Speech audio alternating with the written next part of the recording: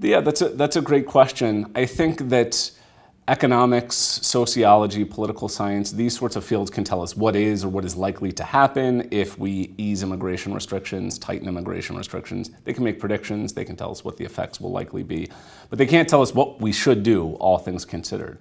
So for example, suppose it turns out to be the case that, as some economists worry, if we increase immigration to a large degree, certain American workers will be worse off. So it could be the case that certain lower skilled American workers will see their wages drop.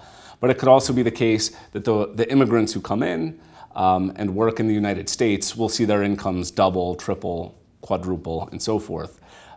Economists, sociologists, political scientists can't tell us what the right way to make that trade-off is. So can we accept, morally speaking, say a 5% drop in the wages of some American workers in exchange for a 400% gain in the incomes of immigrant workers? That's a question for philosophy. That's a question for ethics.